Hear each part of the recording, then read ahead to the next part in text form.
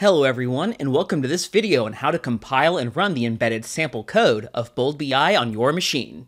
This embedded sample has integrated dashboard examples into the ASP.NET Core application using BoldBI Embedded SDK.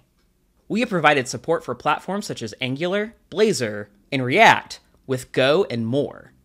Let's explore the sample embedding of the ASP.NET Core application. You can find the sample in the GitHub branch Quick BoldBI Embedded ASP.NET Core Sample under the Samples repository. You can find the GitHub branch location in this video's description. This README file will guide you on how to run your application. Initially, I will show you a demo of the sample application, which directly retrieves dashboards from the demo server, and later, I will show you a demo on how to configure this sample application using your launched BoldBI server credentials. Let me show you the demo by directly launching the sample application. First, check out the development branch using the URL on your local machine. You'll find a samples folder. Open the folder, and then open the scenario-based samples folder. Here you will see the ASP.NET Core embedded sample. Open the folder, and then open the solution file in Visual Studio IDE.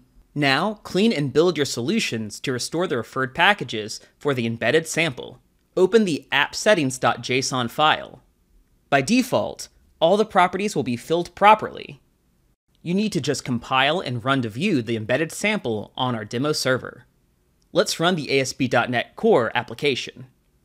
Now the ASP.NET Core application is launched. Here, you will see the embedded sample loaded with a set of dashboard examples and the page split into two sections. One is the dashboard section, and the other one is the properties section. In the properties section, you can find the Select Dashboard dropdown, which holds a set of dashboards, dashboard ID, and path. Now let me show you how to load an embedded dashboard. To do that, click the Select Dashboards dropdown, where you will find a list of dashboard examples. Here, I will select Sales Lead Tracking Dashboard and click Load Dashboard icon to preview the dashboard.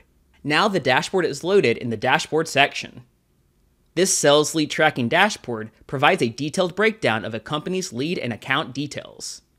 So far, we have seen the samples by directly launching the sample application using the demo server. Next, let me show you the demo on how to run sample application for your installed and deployed BoldBI server. Provide your BoldBI server credentials in the appsetting.json file. Set the URL like this for enterprise, and set URL like this for cloud.